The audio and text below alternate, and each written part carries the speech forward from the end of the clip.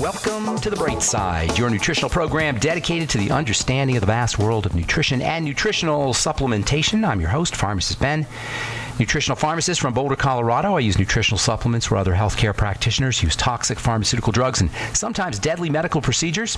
If you suspect that there are natural nutritional roads to your vitality and health and well-being and to addressing your health challenges, whatever they may be, but you don't know where to begin, you have come to the right place. As you listen to The Bright Side every day, you are more and more in control of your body. You are more and more knowledgeable, and you know you can overcome any health issue. That's why we're here every day on The Bright Side, helping clear up the sometimes confusing world of nutrition and nutritional supplementation.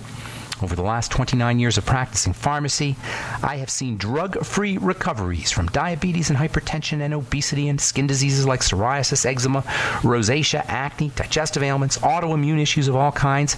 Recoveries that by the standards of modern medicine can only be called a miracle, but what is in the world of the body, what is in the world of biology, standard operating procedure. Because the human biological system, the human body, is a healing system. It's a regenerating system. It is designed divinely to heal and renew itself on a moment-to-moment basis. And while some folks may call that healing, renewing, regenerating system a miracle, it really is just the way the body works. If you have questions about health, nutrition, prescription drugs, formulations, ingredients, skin health, something you may have heard about, read about, and you want clarification, we can help you. 844-236-6010 is our number. If you want to wean yourself off your meds and get on a good nutritional supplement program, we can help you. 844-236-6010 is our number on the Bright Side. Of course, if you have a success story you'd like to share, we love hearing those.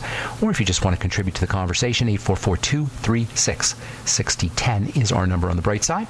If you want to purchase any of the longevity products you hear recommended or advertised on the program, please call the Bright Side Ben phone team at 866-735-2470. You can also head over to my blog, pharmacistben.com or criticalhealthnews.com, and you can order products right off the website. You can also sign up to join the Bright Side Ben team right off the websites, pharmacistben.com, criticalhealthnews.com, and brightsideben.com, or call the phone team at 866-735-2470. And if you want to purchase any of our Truth Skin Health products, including our Retinol 5% gel or our Truth Serum, made with lots and lots and lots of premium vitamin C, no fillers, no waxes, no oil, no water, no silicone, no preservative, no fragrance, no nothing your skin doesn't need or doesn't want. If you're not satisfied with your skin health products, your skincare products as is, I understand why, because 90% of it isn't doing anything. Truth Skin Health products are 100% active and functional. You can find out all about it at truthtreatments.com, truthtreatments.com. Okay, welcome back to the Bright Side, folks. We're talking about the ketogenic diet and hormones, and we left off talking yesterday about phytic acid and phytates. There's so much misunderstanding. There's so much misinformation, disinformation, just plain ignorance in the world of health and in the world of nutrition. In the world, in the news and politics, everywhere. We live in this world of dishonesty, this world of propaganda and misinformation and disinformation, and people trying to sell us stuff and people not giving us the straight scoop. And it seems like that's just the way of the world. If we're going to be able to cut through the muck and the mire, the baloney, we're going to have to slash our way out, folks. We're going to have to take our machete called critical thinking and slash our way out of this jungle of misinformation and disinformation. We got to be scientists. We got to be investigators. We have to be curious. We have to question. We got to question everything. This is why in this program sometimes we get a little technical. We don't always, on the Bright Side, I don't just tell you what works. I tell you why it works and why things don't work. We talk about why illness occurs and why strategies can be applied and how they work. So you guys can make your own decisions. You want to be able to make your own decisions. You want to be critical thinkers. I don't want to just tell you what to do. There's a zillion health programs out there that'll tell you what to do. Take this product, take this formula, take this vitamin, take this mineral. But on the Bright Side, we tell you the whys. The Bright Side is not a sales pitch. It's a hardcore information. It's hardcore detail. It's hardcore information that you can use to make your own changes, to doctor yourself, to make real changes in your health and your life. That's my promise to you. When you listen to the Bright Side, as much as I can, every minute of the program, we're going to be presenting to you hardcore information for those of you who consider yourself scientists, who want to be scientists, not necessarily laboratory scientists, but scientists in the laboratory of life. The Bright Side is life science for life scientists, whether you're a baker or a salesman or a teenager or a retiree or a mom or a dad, or for that matter, a healthcare professional. And we have a lot of healthcare professionals listening to this program. And I know that sometimes what I talk about here flies in the face of mainstream understandings. Sometimes what we talk about is the exact opposite of what you hear from mainstream medicine or your mainstream alternative medicine, which unfortunately is more mainstream than alternative, sometimes anyway. So for the last couple of days, we've been talking about phytic acid and phytates. Two somewhat similar. They're not. There's a little bit of a difference between phytic acid and phytates, but they're used interchangeably. If you spend any time listening to mainstream dietitians and nutritionists talk about phytic acid or phytates, it's easy to come away thinking that these are things that you want to avoid or somehow detoxify or eliminate from your diet. But as it turns out, it is a bit more nuanced than this black and white notion of phytates bad, eliminating them good. Phytic acid is found in all plants, and its main role, particularly in seed plants, legumes and beans, but its main role is to provide seeds and to provide plants with a source of nutrition, particularly with the element phosphorus. If you look at the chemical structure of phytate, it looks like a mandala. Mandala is a symmetrical, geometrical form that is used in Eastern religions supposedly has spiritual significance. People meditate on mandalas. Well, the chemical structure of phytic acid is unbelievable. It's like a mandala. It's this perfectly symmetrical, circular structure. And I don't know much about the spirituality of it. I can't talk about that, but there probably is one. But I can tell you that its geometry is just a thing of beauty. And I don't mean to go all chemistry nerd on you, but if you just do a Google image search on it, you will see this incredibly beautiful chemical structure that is a marvel of organization and intelligence and balance and symmetry.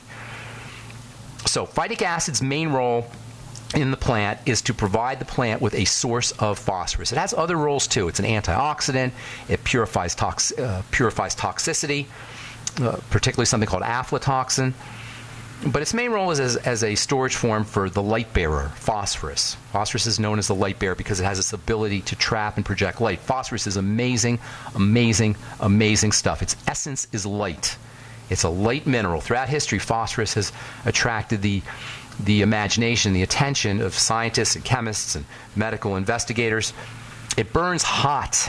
It ignites spontaneously. It's used as a weapon, a military weapon, although some forms of it have been banned by the Geneva Convention because it's so darn hot and burns so vigorously. It burns spontaneously. It has to be stored in water sometimes because it burns spontaneously. It will combust.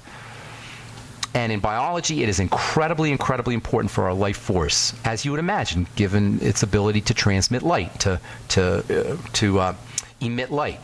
It's a component of DNA or genetics, and it's especially important for the electrical systems of the body, the highly electrical systems of the body, the brain, and the nervous system. And not surprisingly, plants are also dependent on phosphorus. In fact, there's very, very few elements that are more important to plants than phosphorus. And along with sodium and potassium, you get your NPK fertilizers that have revolutionized agriculture.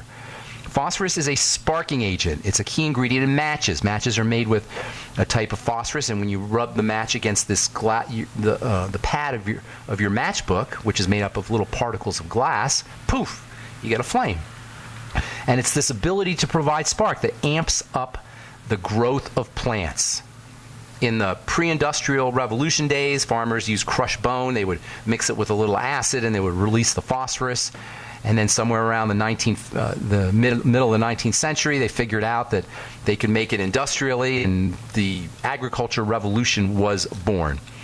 Phosphorus is typically abundant in our diet. In fact, well, we underestimate the value of phosphorus because it is so darn abundant. It's found in great quantities. In fact, today, we get more phosphorus than we need because phosphorus is actually used as a food additive, and it's actually found in a lot of junk foods. And so phosphorus balance has been thrown off by our modern way of eating. All right, we'll talk about that when we come back from our break. I'm Pharmacist Ben. 844-236-6010 is our number.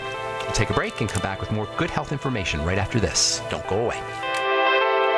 All right, we're back on the bright side. I am Pharmacist Ben. We're on the air Monday through Friday, 8 to 9 Pacific and 10 to 11 Central Time, 24/7 on our archive page at brightsideben.com. Also, benfuchsarchives.com. Thank you to Peter in the UK for setting that one up. We also have a blog for you at criticalhealthnews.com and videos on criticalhealthnews.com as well. Lots of videos, actually. And then also pharmacistben.com. If you're interested in purchasing any of the longevity products, you can do it right off the websites, or you can call the Brightside Ben phone team at 866-735-2470. All right, our number today, 844-236-6010. We'll get your calls in the bottom of the hour, as we always do on the Bright Side. If you have questions about health or nutrition or anything we're speaking about today, we're talking phosphorus, all as it regards phytic acid. We'll talk more about phytic acid tomorrow. Phosphorus is super interesting. It's one of my all-time favorite minerals. It's super important for biological health and for botanical health, for the health of plants as well. But we get a lot of phosphorus. In fact, there are some folks who think we get too much phosphorus.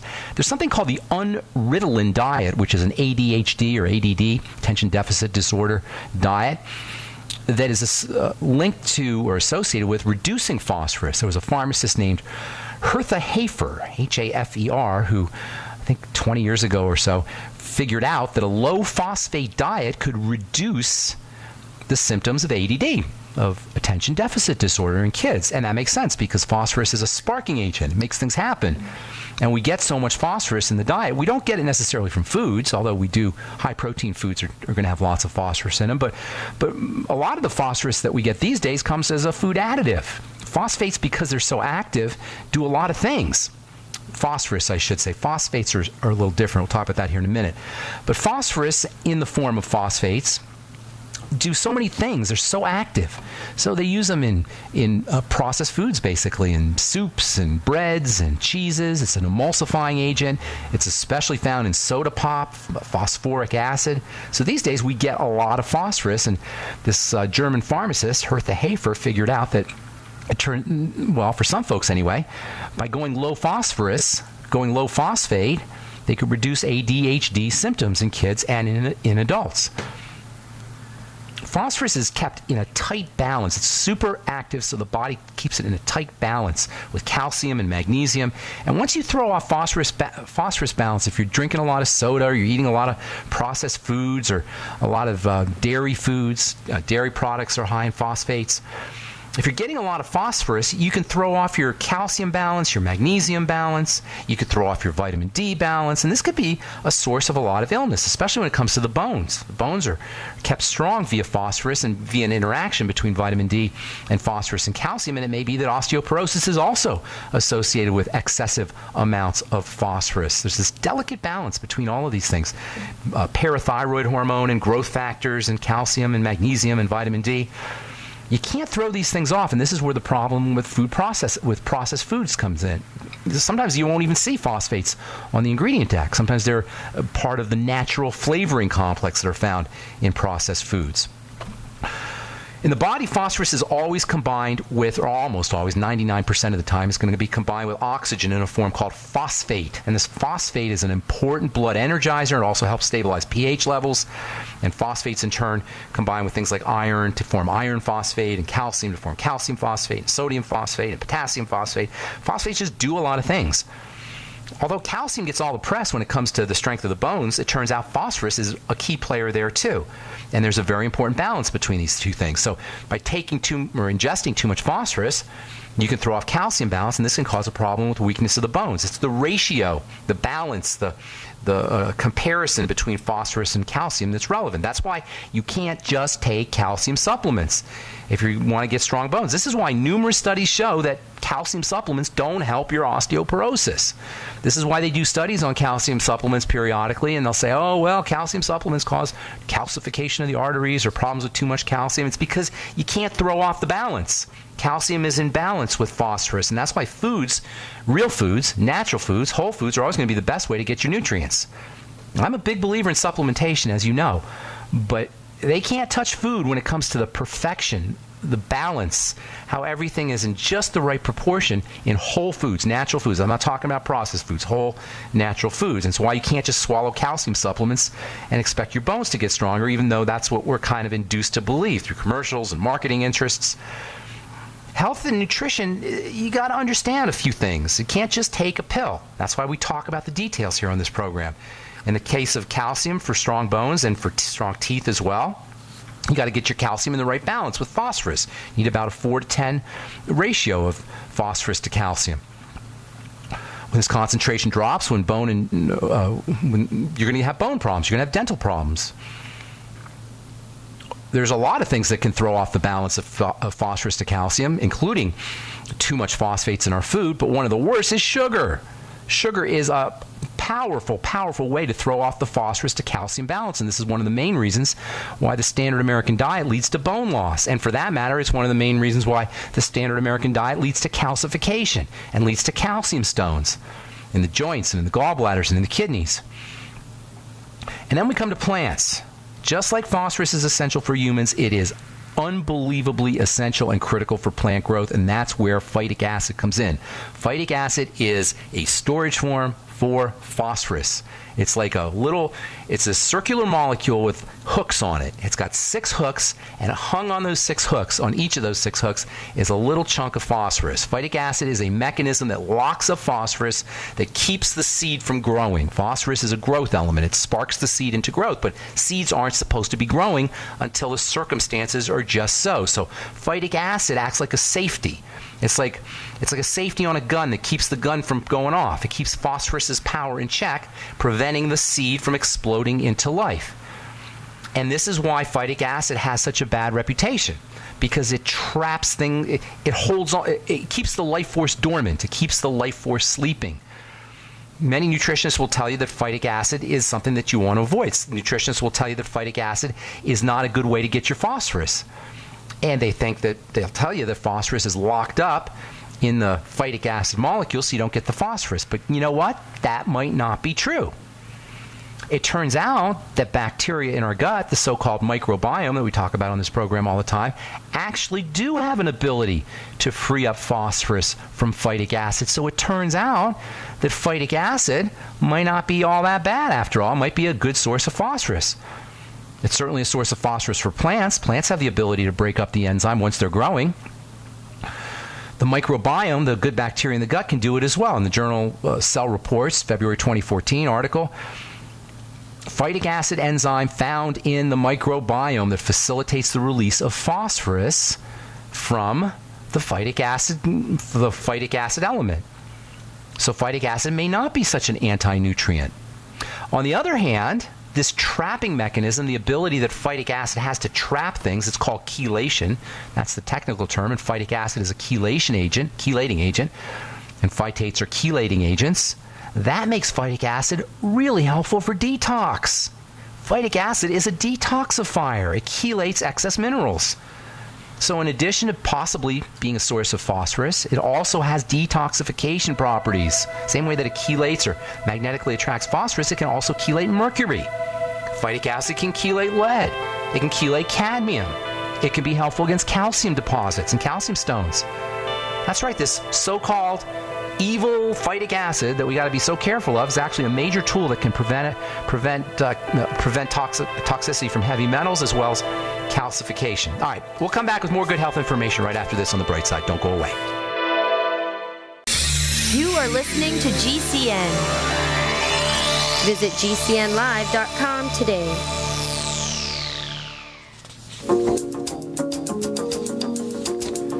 Okay, welcome back to The Bright Side. I'm pharmacist Ben. 844-236-6010 is our number. We're talking about phytates and phytic acid. Tomorrow we'll talk about how phytates can protect you from cancer. How do you like that? Phytic acid, especially from colon cancer, the 3rd leading cause of cancer deaths in this country.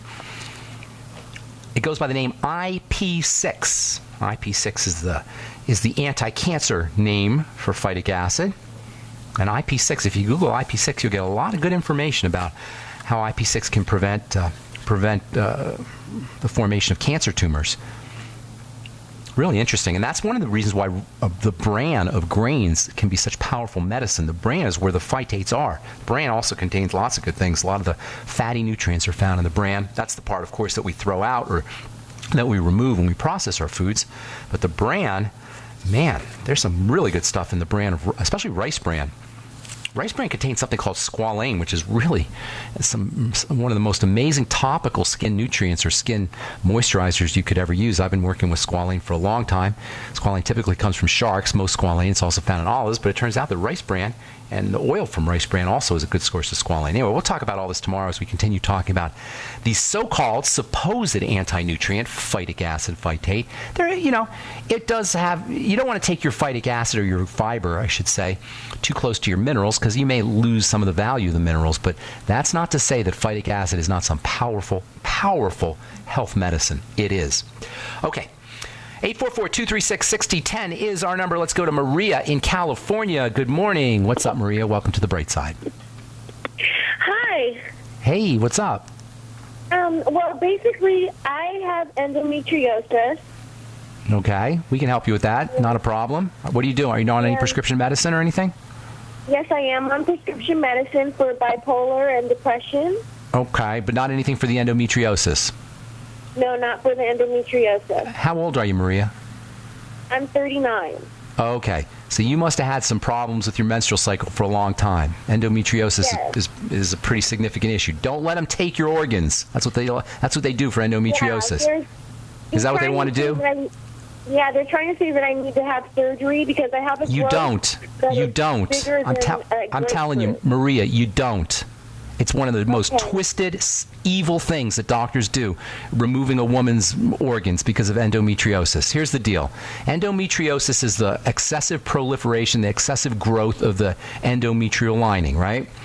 And that causes all kinds of problems, heavy bleeding and hormonal issues, etc. Here's what you need to understand about endometriosis. It's a female hormone issue, an estrogen issue, and it has to do with the balance of progesterone and estrogen, and it's a sugar issue. Those are the two major factors that you want to, those are the two major places that you want to approach endometriosis. When I say hormones, estrogen and progesterone, I'm talking foods, fatty foods, and also the microbiome, which is gut bacteria. So here's what you're going to do. Number one, you want to do a food diary, and you want to eliminate any problem foods. You guaranteed 100% have something going on in your digestive system, which you must know. Constipation is typically involved, but it could be loose stools, it could be cramping or bloating, heartburn, stuff like that. Does that sound familiar, Maria? Yes. It always goes hand in hand, and only a boneheaded medical professional would ignore that classic symptom. It's the stupidest thing, and I'm sorry to get mad. I don't mean to get mad, but it's just unfair, Maria. Okay, so you got to trying to schedule me for surgery. Yes. How do they live with themselves? I don't know. I'd love to talk to your doctor. If you can get him to come on the Bright Side, let's have a conversation with him. And I don't want to be mean because maybe he just doesn't know. So anyway, the good news is this could be taken care of very quickly without any doctor intervention. Do a food diary and eliminate foods that cause digestive distress. You'll find that fatty foods are typically going to be a problem.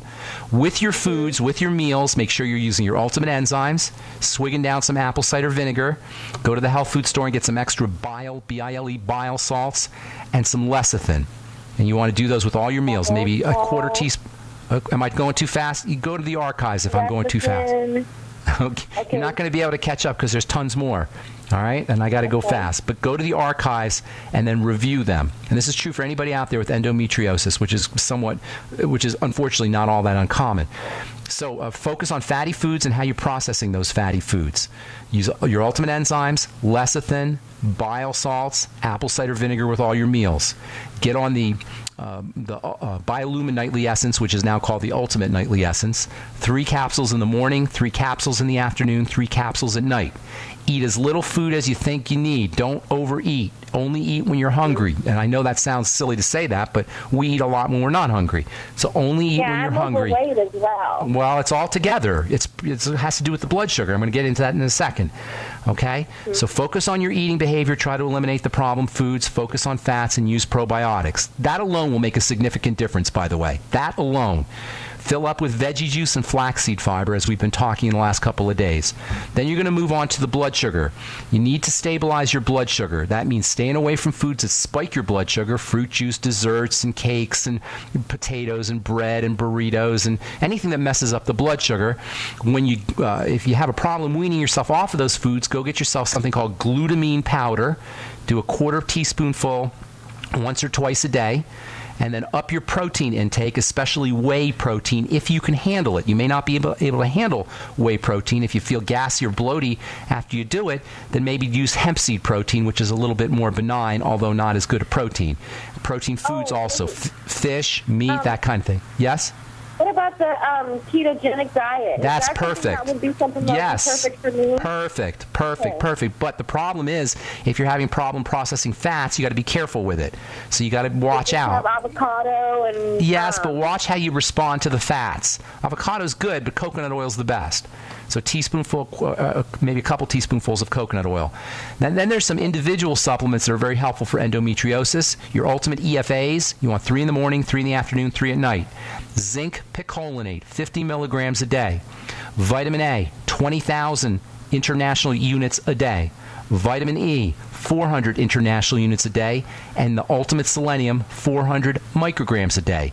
Now there's tons more. I don't have a lot of time to give you all of the information, but that's a great place for you to start. And if you do everything I just told you, Maria, I'm guaranteeing you that you will notice a dramatic, and I mean a dramatic difference in your symptoms, and it should take 1 or 2 cycles is all. Okay? And I'd love it if you call us back after 1 or 2 months and let us know how you're doing so everybody can hear. There's way more. We just scratched the surface. But just what I told you, you're going to notice a significant difference, okay? And then I can just go and search the archive? Yeah, search the archives and just search for endometriosis and then review the last couple of weeks. We've been spending a lot of time talking about fats and the ketogenic diet. Okay? Okay. Great. Thank you, Maria. God bless you. Have a beautiful day. Okay. And that just ticks me off when they want to take out your organs because they can't figure out what is going on. Somebody has to call a pharmacist on the radio to get decent health information. All right. 844-236-6010 is our number. Diane, welcome to the bright side. What's going on? Good morning, Dan. It's a pleasure Good to morning. speak Is this my friend Diane that's always yelling at me on Facebook? That is you, isn't it? Yeah. You're always yelling. I can't, you can't yell on Facebook, but if you could, I think you would be yelling. How you doing? How's the truth working for you, by the way? Pardon me? How is the truth working for you? I'm seeing some results. Now, you're on the retinol, right? On the retinol, Hello? Diane? Yeah. Diane? Did we lose Diane? Oh, no. I think we lost Diane. Hey, Diane, call us back. I'll get you first up. I don't know what happened to you. All right, we got to take a break. 844-236-6010 is our number. I'm Pharmacist Ben. You're listening to The Bright Side on the Genesis Communication Network. We'll be back right after this. All right, we're back on The Bright Side talking to Diane in Nebraska. You there, Diane? Okay, sorry about that. I don't know what happened. What's going on? How can we help you? Okay, my husband is 69, and he's feeling shingles in his ear. Oh, okay. For the past 10 or so days. That's awful. In the ear or on the ear? It's on and inside of the ear. It goes, I guess it goes to the eardrum, but in the nerve. That's not a good thing. Yeah, that's not a good thing. Here's the deal. Shingles only happens when the immune system is compromised on some level. So what you do, the way you deal with shingles is you build the immune system and you take everything out of your life that suppresses the immune system, and that usually means foods.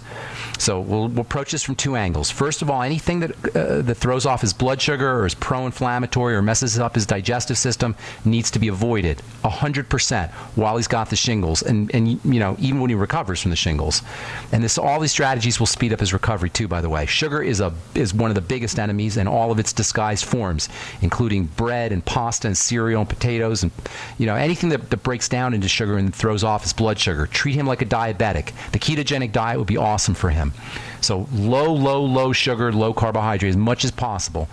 That doesn't include veggies, though. He got to be great if he could pound the veggie juice and the fiber to help fill him up.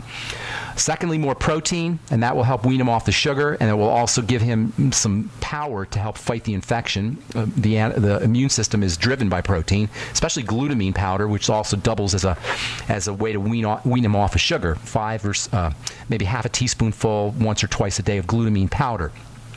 The next thing you're going to want to do once you've taken care of the inflammatory foods that he reacts to, and blood sugar spiking foods, is use nutrients to support the immune system, and there's a lot of them. I'm going to run down them real quickly. Selenium, one of the most important minerals, along with zinc. 400 micrograms of selenium, maybe even 600 micrograms of selenium, and 50 milligrams of zinc picolinate. Vitamin C is your quintessential immune-boosting vitamin, 5,000 milligrams a day in divided doses, even up to 10,000 milligrams, as long as it doesn't disturb his stomach. And then also vitamin A, 20,000 international units a day. And then the Healthy Start Pack, and then have him sipping on the Beyond Tangy Tangerine, have him doing 9 capsules a day on the Ultimate Essential Fatty Acids, 3 in the morning, 3 in the afternoon, 3 at night. Anything that he could do to support digestive health in terms of nutrition will also help him. The Ultimate Enzymes after all his meals, apple cider vinegar, and then also of course the Ultimate or Biolumin Nightly Essence, now called the Ultimate Nightly Essence, 3 in the morning, 3 in the afternoon, and 3 at night. The more food he eats, the harder it's going to be for his body to fight the infection. So caloric restriction, the ketogenic diet, appetite suppression, anything he could do to avoid, to minimize his caloric intake is going to help. And then last but not least, one of the all-time great immune-boosting foods is good old bone soup, which I know you've heard me talk about a zillion times. Make him homemade chicken soup. Okay? And then activating the parasympathetic, the relaxation nervous system, is always helpful for all healing and all immune boosting. Relax, lighten up, massage, hot tubs, foot rubs, anything you do to relax the body is going to help him heal. Okay, Diane, God bless you. I'm sorry that happened. That's all. Shingles is just absolutely miserable. Okay, I'm going to let you go, Diane. Thank you. Hey, Dan? Yes, ma'am. Yes, ma'am. Yes. What about vertigo? He has a terrible time. Treat it all the same way. That's inflammation in the inner ear. It's all the same thing. It's part of the inflammatory process. Everything I just told you goes for vertigo as well. Vertigo is an inflammation in the inner ear, and it's related to an activated or a jacked up immune system. Okay? All right. Thank you so much. Take care, Diane. Okay, let's move on to Joe in Tennessee. Greetings, Joe. What's up? Hi. Hi, Pharmacist Ben Fuchs. Can you hear me clearly? I hear you loud and clear. What's going on? Okay. Thanks for accepting my call. Sure. 58-year-old female diagnosed with parotid gland tumor. She had surgery in 2012, and a couple months later, the surgeon wanted to do more to remove the tumor.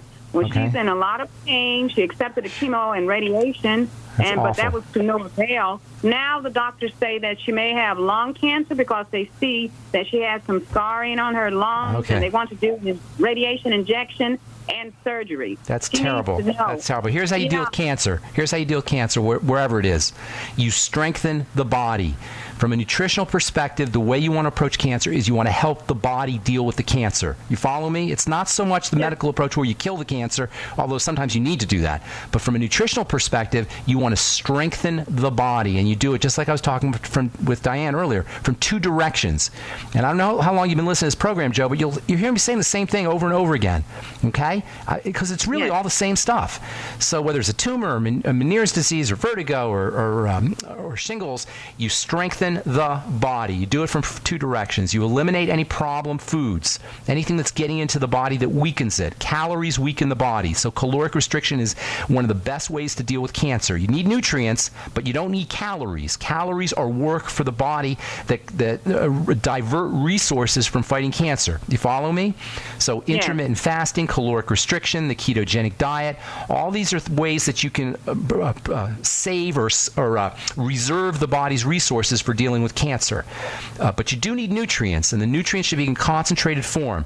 The Healthy Start Pack, that's a starter right there. Just start with the Healthy Start Pack. Bone soup with the cartilage. The cartilage has wonderful immune-boosting properties, so make sure the cartilage is dissolved in the soup.